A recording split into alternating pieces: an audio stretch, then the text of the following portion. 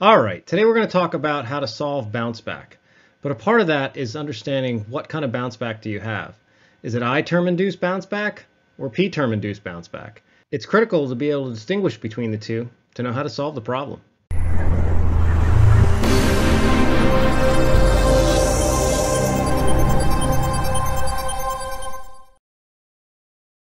So today we're going to take a look at a couple different flights where I have I-term induced bounce back versus P-term induced bounce back. And as always, we're going to have the black box overlay. And you can see on here, just so if you're not familiar with it, the orange burnt line here, that is the throttle percent. So when it's all the way at the top, that's 100%. It's all the way at the bottom, that's 0%. And then the green lines here are the target, basically the sticks. So that's roll, pitch, and yaw. And then you can see the green lines are my commanded degrees per second. So when they're at the middle, it's 0 degrees per second. When they're at the far extents, that's my max rate. For me, it's 1,000 degrees per second, but it's whatever you have your rates at. And then this cyan line, that is what the quad is actually doing for its rotation. So we are commanding, rotations in degrees per second on roll, on pitch, and on yaw at all times with the sticks. And then the gyro is tracking that movement in real time on the quad and trying to get it to match that. So the difference between the two is basically the error, and that's kind of what we're trying to close. That's what the PID loop's trying to solve. So in short, in the ideal scenario, the cyan line is on top of the green line at all times. Let's check out this flight segment, and I'll show you what I-term induced bounce back looks like.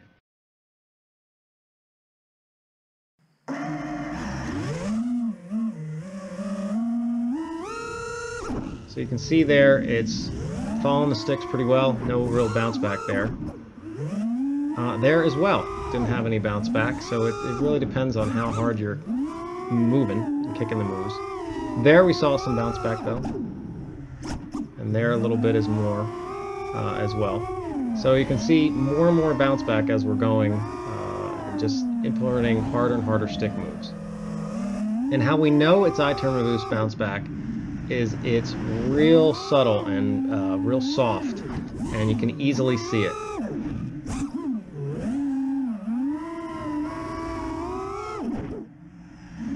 Here in just a second I'm going to do a bunch of moves and show you some of this, how easy it is to see this I-term induced bounce back. You can see it right there as well. Big overshoot and bounce back. Very easy to see right here. So let's take a closer look at what the log shows on that. So at this spot in the log with this flip, you can see how the gyro just way overshoots and then bounces back up to meet set point, to meet where my stick commands are.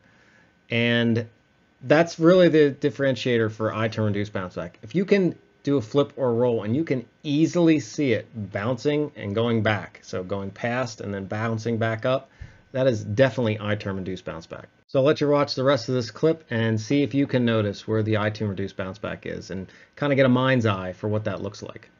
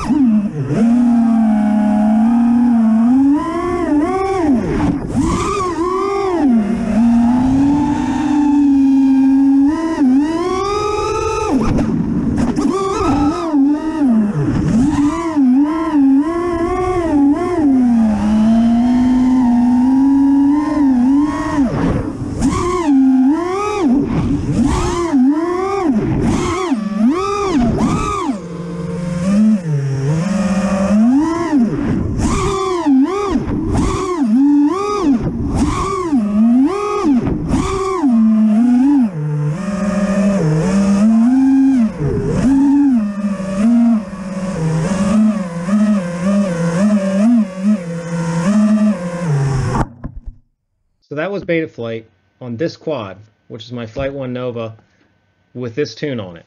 And you can see in here, I have, aggressive feed forward and aggressive I term, aggressive D, aggressive P, the whole deal, aggressive filter tune and everything. And that was simply just turning off I term relax.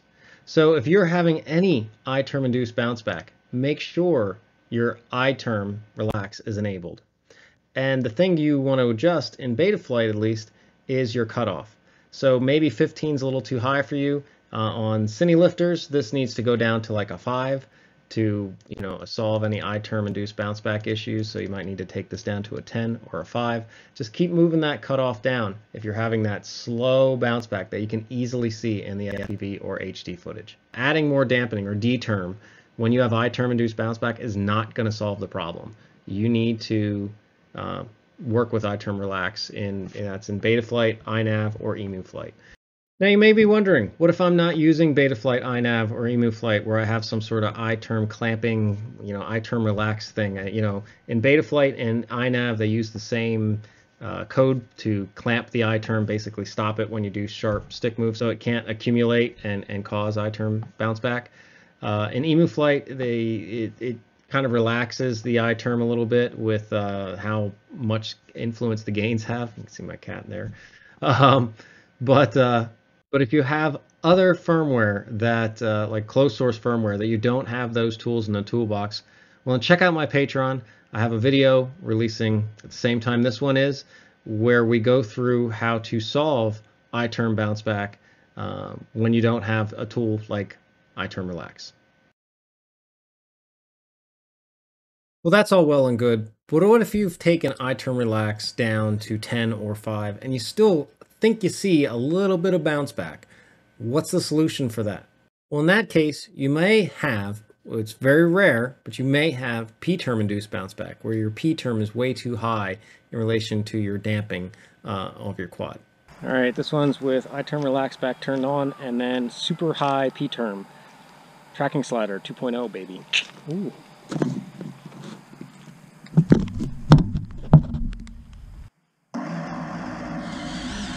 So this will be P term induced bounce back, and you can see it's going to be very quick, and you'll see it in the gyro trace. There's quick overshoots, but you can't really, if you kind of look through the traces and look into the HD, you're not going to be able to really see it in the HD footage.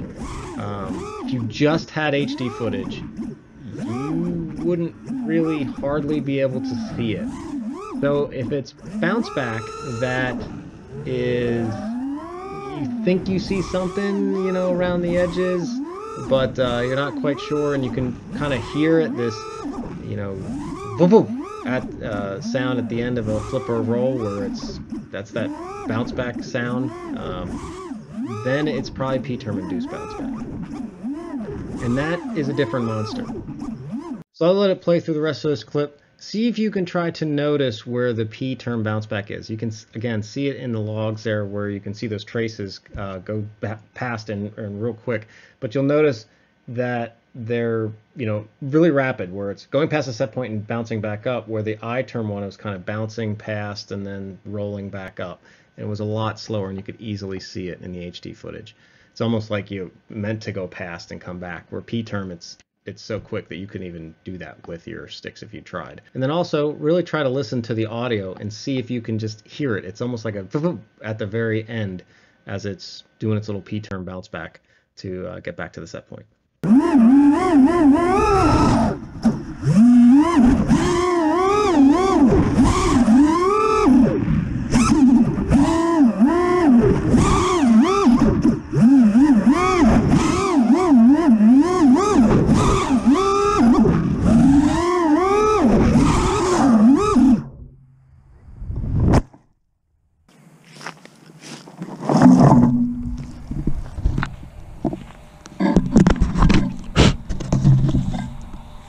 That's what happens when you disarm too quick. But it's all right. I couldn't see out of this. I couldn't see out of the FPV camera, anyways.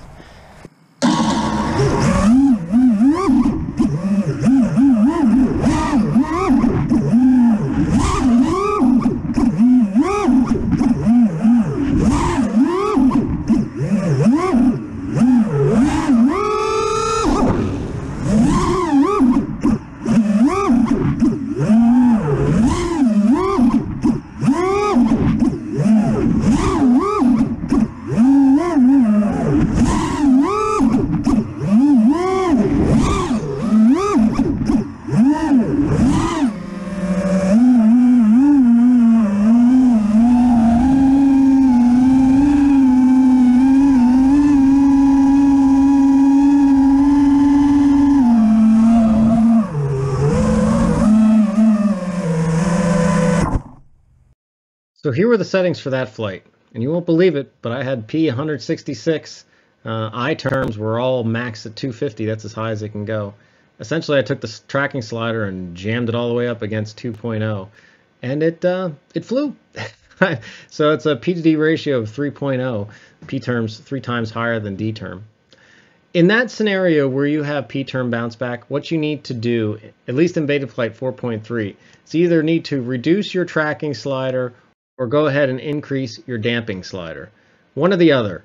It doesn't really matter. It's a P to D balance. That's going to be your solution there. So if you have this really quick, hardly can see it, bounce back sound, that is probably P term induced. However, 99.9% of the time, I think I-term induced bounce back is where people are suffering from, where you really just need to focus on I-term relax in the open source firmware. And again, adding more dampening or D-term when you have I-term induced bounce back is not going to solve the problem. You need to work with I-term relax that's in beta flight, iNav, or emu flight. If you have P-term induced bounce back, then yes, sure, you need to increase your dampening or D-term. Or vice versa, you can also decrease your P term. If you are decreasing your P term, you may want to also bring down your I term with it as well. Again, in beta flight 4.3, the tracking slider kind of does that for you, so it simplifies things. But those are your solutions. Focusing on a little bit more D term, a little less P term to solve that P term induced bounce back at that point.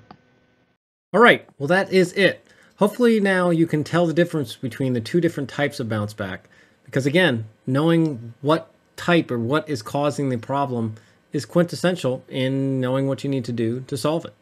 If you do have any remaining questions, please drop them down in the comments below. Thanks everybody, and I hope this helps.